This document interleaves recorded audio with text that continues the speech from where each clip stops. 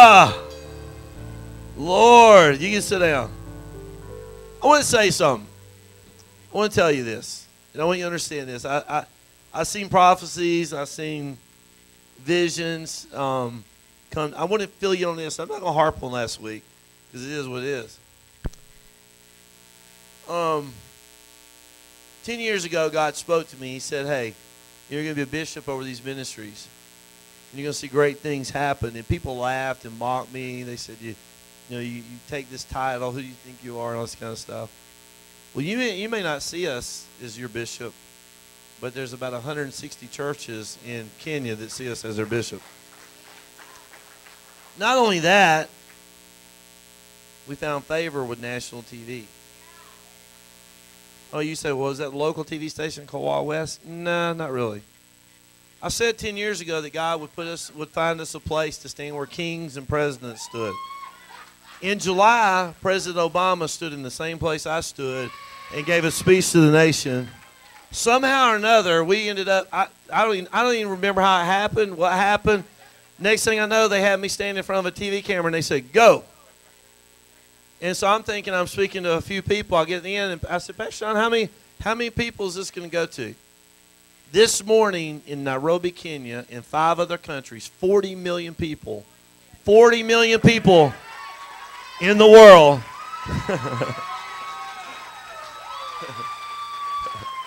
40 million people now know who Bishop Tim and Living Way World Church is. If that don't shake your foundations, nothing else will.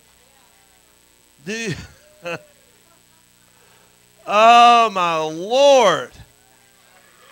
Oh, my Lord. Oh, my Lord. I'm so full. Wow.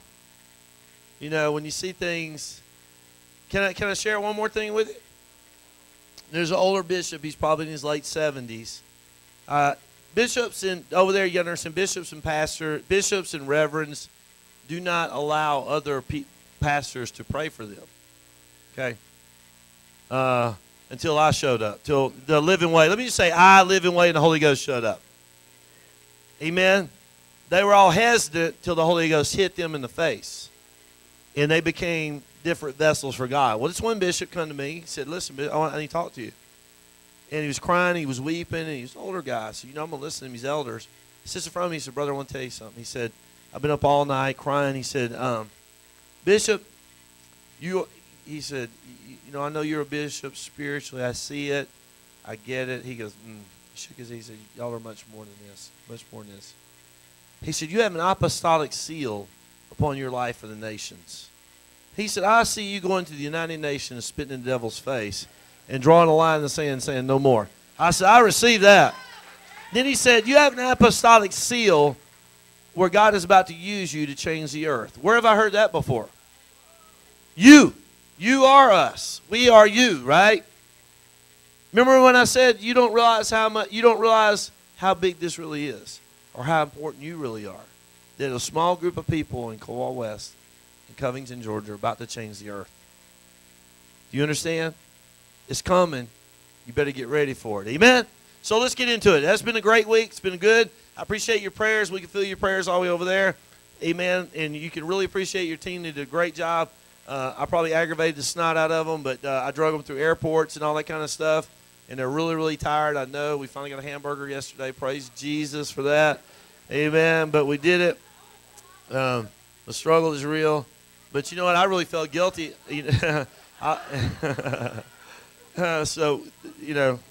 it was really good. So let's read this, Hebrews 10 and 23. Let's get right into it. I want to hit this hard, and we'll get out of here. So, cause I know people are tired, and I really appreciate y'all coming out tonight. Wow, what a big group of people tonight. You really made my heart smile, and you make a lot of the tiredness go away because of your faith.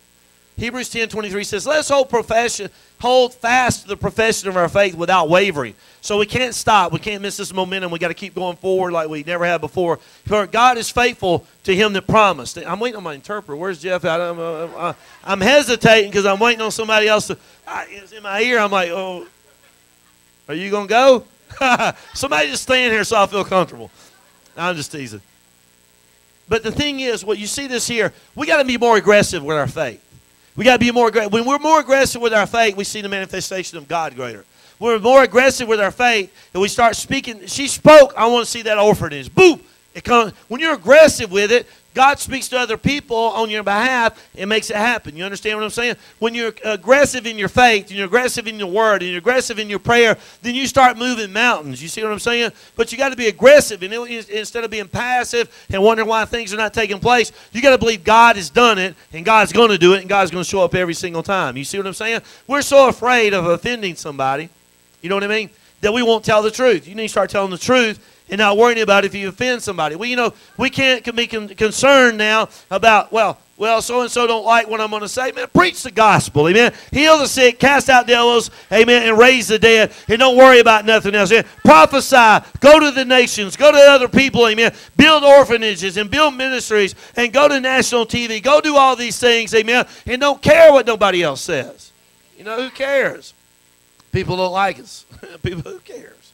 Oh, they're going to fall on their face now. Oh, really? Really?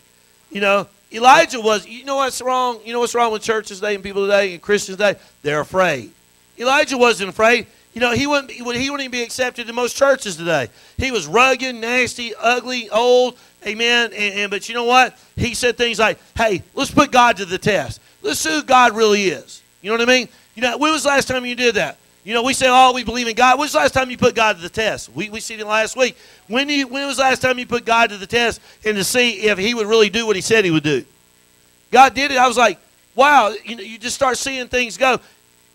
Pastor Stacy went, right? And a lot of people say, well, she ain't going to like that kind of place. You know what I mean? And at first she looked at it and she's like,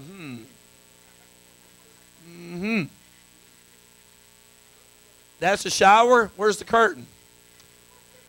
Okay? Come 2 days in, she said, I won't complain again. This is a mansion. Amen? When you put your God to the test and you pursue him, he will manifest in you and show you things you never thought you'd see. Now, she say, I don't feel led to go to Kenya. I don't feel led to go on a worldwide mission. It's just not me. Ask her now. Ask her now. She about took all the kids home with her.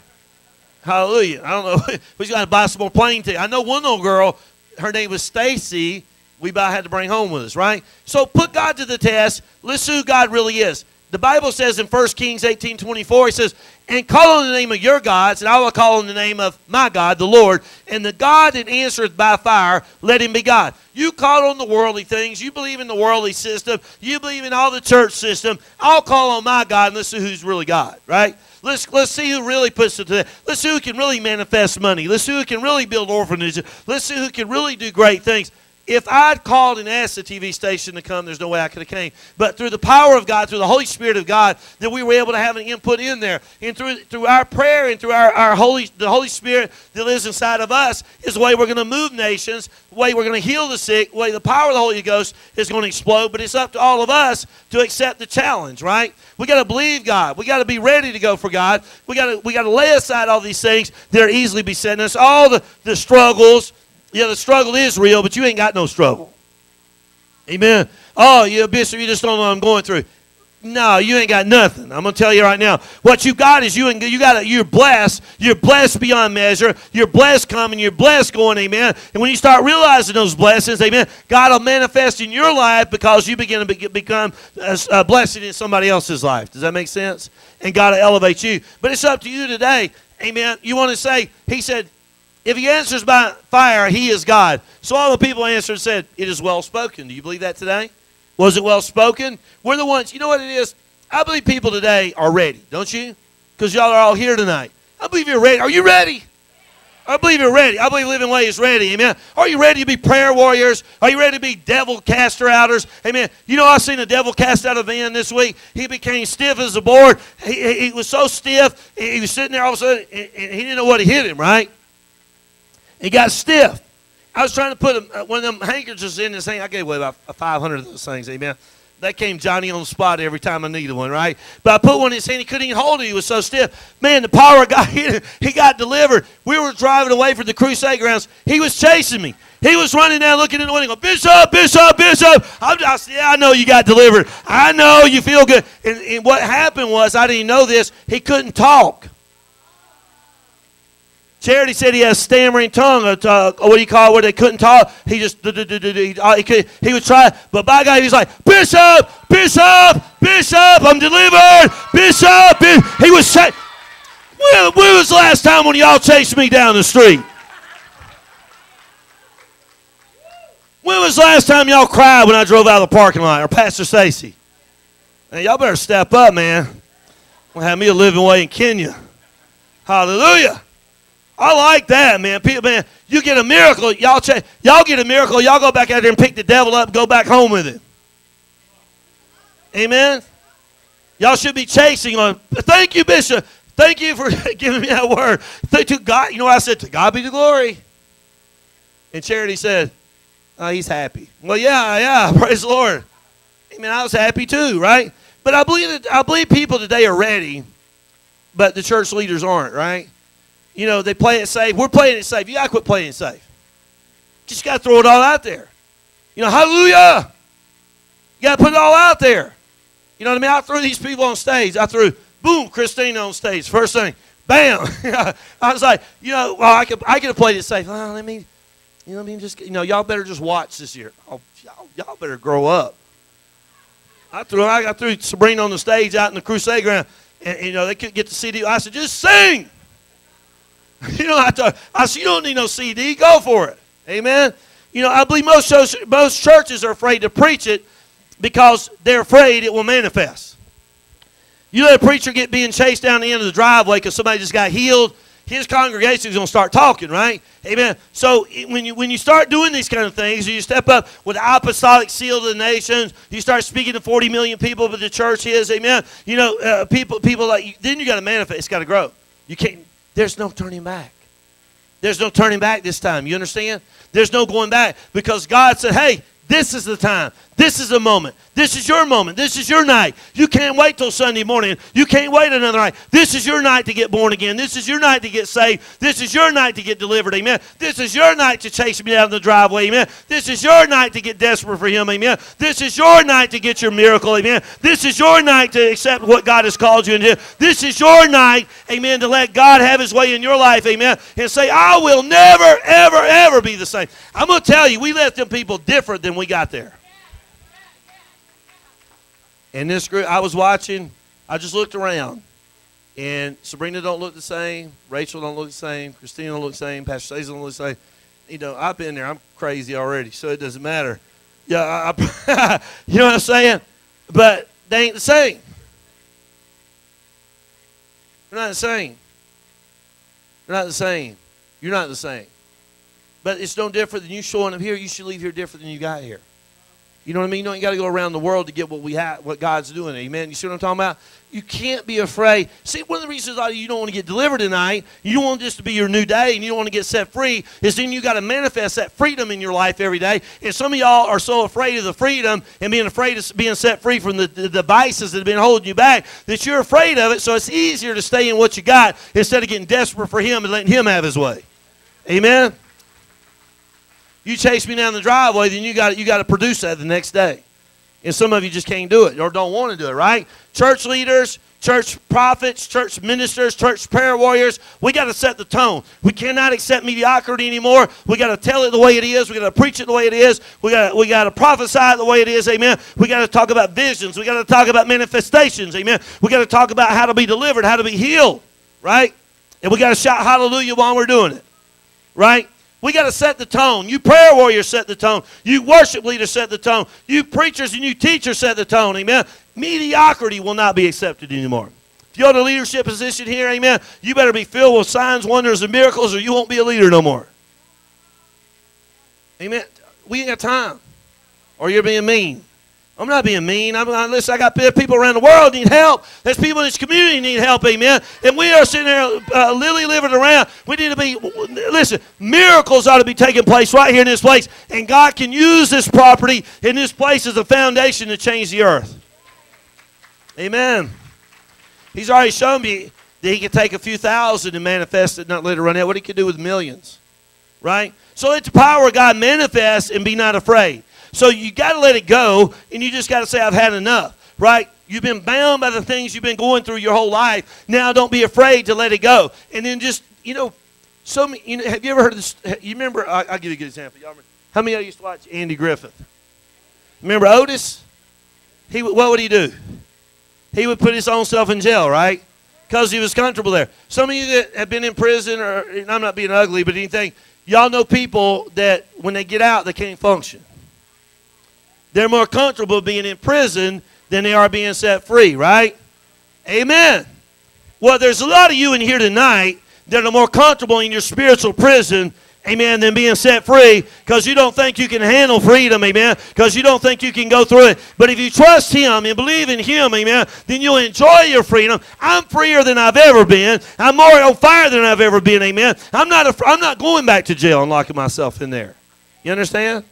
I love it. I'm going to be like that. I was like that man on the way home. I was like, praise the Lord. Pray. I was like, thank you, Jesus. Thank you, Lord. Thank you, Lord. Thank you, Lord. Thank you, Lord. I was like, praise the Lord. Amen. I was like chasing the Holy Ghost down the road, thanking him for the manifestation that we've seen. Not only what he's doing there, but what he's doing here. Amen. And the power of God is seeing the hunger that you people have. That's what it's all about. But you can't doubt. If you doubt he can, then you doubt he will. You want me to say it again? If you doubt he can, you'll doubt he will. Yeah, but if you don't doubt he can, then you know he will. Okay? I don't doubt he can. I know he can. I don't doubt he will. I know he will. This guy going to show up? Yeah, absolutely sure will. Wherever the Holy Spirit is, God is. Right? That's why you have an impact. You know, you can't doubt his ability. You can't doubt that God will want to use you and put his ability inside of you to use you to change communities in the earth. Amen. You can't doubt it. And here's what happens. I think a lot of times the church and believers feel that you're not everything that you should be. Well, you are everything. How many born again you got here? Fill the Holy Ghost. You don't believe you have the ability. You have supernatural ability and power inside of you that's built in. It's like central air, which they don't have over there, by the way. They got, but every time we get on that stage, the wind will blow. Hallelujah.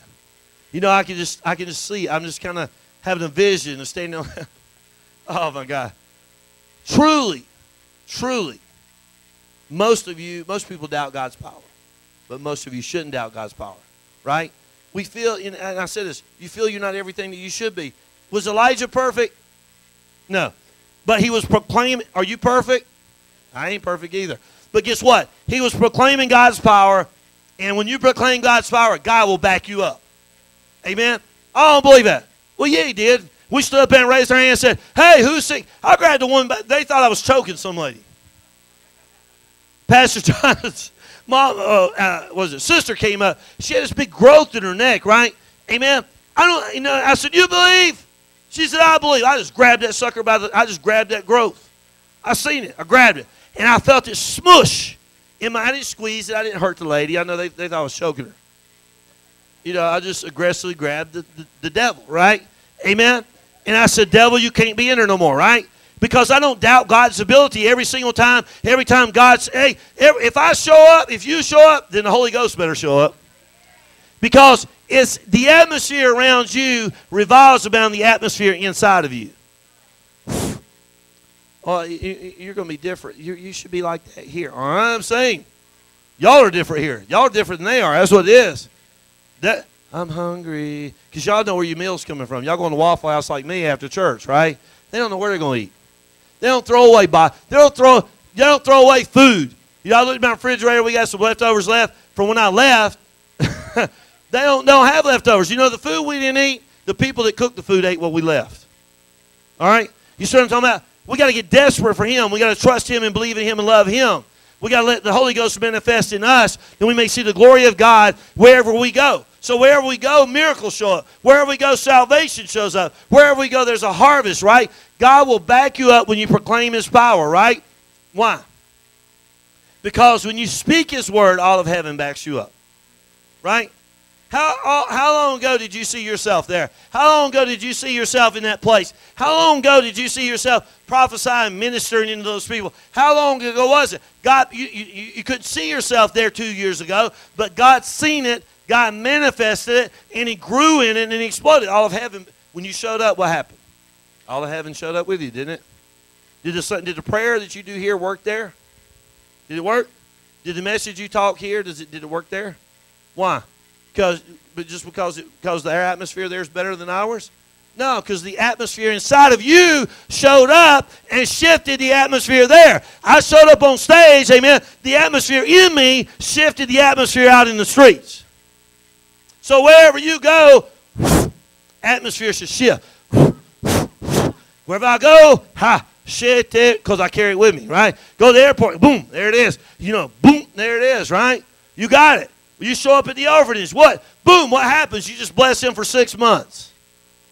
Oh, you think you're something. No, the atmosphere inside of me changes the atmosphere around me. What atmosphere do you carry? You know what? Did you know you ain't got to be perfect for God to use you?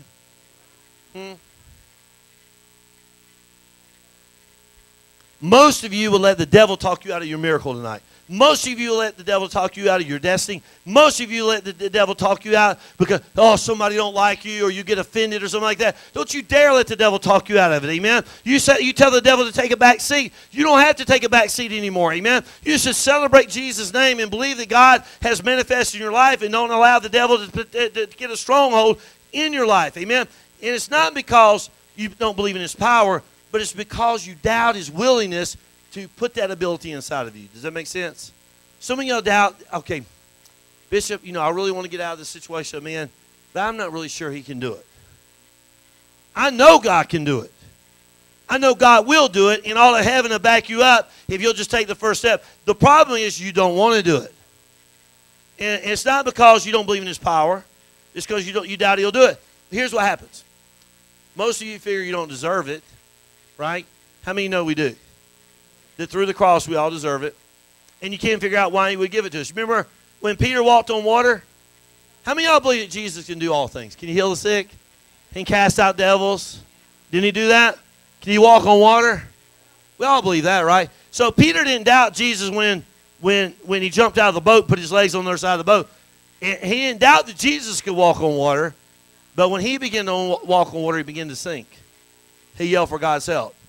Peter didn't doubt Jesus, but when the wind rose up, got in a bad area, and the waves got rough, he started thinking, how in the world do I get out of here? Go plop yourself on a stage with a bunch of people smoking marijuana and prostitutes on the side of the stage. Doug got high, I think, on the side of the stage. I was like, somebody watch Doug. Make sure you don't fall off the stage over there. Praise the Lord. How could God use me in this place? Because God will use you in that place. And you don't understand why you're here, but God will do supernatural ability wherever you're at as long as you got an atmosphere inside of you, right? And the want to and the need to see your life changed. Do you believe that today? You can walk on water. He started thinking, why am I out here? Maybe some of you thought that last week when you first got there. You got there, you're bone tired. You've been traveling for 2 days. Amen. Getting this weird place with weird showers, weird beds. Lizards crawling on the wall. Hallelujah. Well, lizards kill the mosquitoes so you don't get bit. Amen. And you probably thought, why am I out here? You thought, would Jesus show up in Kauai West? Could He preach there and cast out devils and heal the sick? Could He walk on water there? Why can't you? Why not us? Can Jesus show up here at Living Way? Huh? If He can walk on water here, why can't you? Can He cast out devils, heal the sick, raise the dead? Amen? Why not you, right? Let me close this thing down. Right? You remember Elijah was so confident in God's power that he didn't want He didn't want it to be easy. I didn't want it to be easy for this team either. Remember, he had that contest on the mountain there. He didn't want it to be easy. He made it hard. He had his disciples actually flood the altar. Remember that? Amen. So it would be more difficult to prove that God was who he was. You know what I mean? We could have stayed in a 5-star hotel, but we believe God. And you could say, we believe God that he was able to do exceedingly abundantly greater. Amen. We wanted to make it more difficult, and God still moved, right? We knew that God would move, and even though the situation in your life may be more difficult, may be harder than you think it is, God is able to do it. Just like Elijah, he made it harder, and God still showed up. Amen. So no matter how hard or how tough it is in your life right now, that God is able to move in your life. And no matter how inferior you feel, that you're not able to put your legs on the side of the boat and walk on water, you are saying, I am able. You are able. I'm going to tell you this. And when you become willing vessel and you become letting the Holy Ghost atmosphere and you change the atmosphere around you, you're going to start seeing the manifestation of God. People will get saved. People will come to you. God will put people in your life. You'll go places and do things. God will say, hey, I can use that person. I can use them down in Portadown. I can use them wherever. That's the God that we serve today. So, tonight, if you're facing a challenge, you're facing something that's going on in your life, and you're facing one of the, maybe something that you've never been through in your life, maybe problems with, sickness in your body, or you don't know where you're going to spend eternity, whatever it may be tonight, this is your night. This is your moment. This is your Elijah moment. Elijah was like, God, why, find somebody else. But he said, God, I'm not perfect, but God, with you, I can do all things. Christ said we can do all things through him who strengthens us. We have the ability inside of us to change the earth. God will move mountains, move doors. He'll move barriers. He'll move situations, and he'll show favor in our life if we'll just do what he said, what he called us to do. Do you believe that today? Every one of us have tasted the favor of God. Every one of us. And what I'm telling you today is challenge yourself. Come back Sunday morning, invite somebody, fill this house up where there's nowhere to even sit so that we may see the manifestation of God. I guarantee you Sunday morning, it'll even be stronger than tonight because I'm believing God is going to show up in a mighty way. The prayer warriors are going to come here praying like they never prayed before. Amen. You're going to come here worshiping like you never worshiped before. Our team will come back worshiping and praying like we never have before because we believe in you. We believe in God. We believe in what he's doing in the earth. And we believe we're going to see the greatest move of God that we've ever seen right here on this property. Do you believe that? You seen it Sunday night. Y'all got a taste of it. Garrett said it broke out. Y'all got Holy Ghost buck wild. But y'all coming here tonight wanting to hear stories instead of coming here ready to get buck wild. Amen? We come here tonight, you create the atmosphere. You know what I mean? I had a message. I remember I went there, I had 7 or 8 messages prepared. I never used one of them. In fact, every single time I was walking up on stage one night, and the screen flipped to a different one. I said, praise the Lord, that must be the one I need to go with. Bam, I went with that one. You see what I'm talking about? God is ready. All he wants us to do is be willing. You prepare a message, you got it all figured out. I like when God changes it. You got a prayer to say, something to do, something, and all of a sudden God shifts you a totally different way. You came in one way tonight, why don't you leave a different way? You come in without able to speak, you can leave out of here speak. You came here in a spiritual prison, didn't know how to operate spiritually free. Tonight's your night, right? I believe God will do it for you. I believe if you just believe in him tonight and trust in him for a little bit, that God will change your life in ways you couldn't even imagine. Do this. Think about how your life's changed in the last 30 days. 60 days. Amen? 90 days. Look at how great God has been to us. Some of you that went with us last week, how your life has changed in the last 12 days. Right, Miss Barbara? How old are you? You're 70, right? Huh? 69. All right, she's 69. Your life changed these past 12 days, didn't it? My Lord, y'all ought to give her a hand. She's a trooper, man. Oh, God. Number one, she put up with my crazy self, dragged her through them airports. She became my mother. I didn't lie. She's my spiritual mother. I was like, come on, Mom, let's get on this plane. Praise the Lord. I got my mom here. We're getting on the plane. How many of you know that our God is able? How many of you know that this is your moment, this is your time? No matter how young you are or how old you are. How many of you know that God is ready to move in your life, ready to move in this ministry? He's ready to change you and transform you if you'll be a willing vessel. He wants to use you, every single one of you. He sees you. He believes in you. I believe in you. I want this to be the greatest day of your life. I want this to be a new day in your life. I don't want you to leave this place the same way you got here tonight. You can leave here with a smile on your face. No matter what people say, if you know who you are in Christ Jesus, everything else is going to flow out. Sabrina, get us on. Let's close this thing out tonight because it's about Betty by time. Right now, Team Nairobi is 4 a.m., so praise the Lord. Good morning.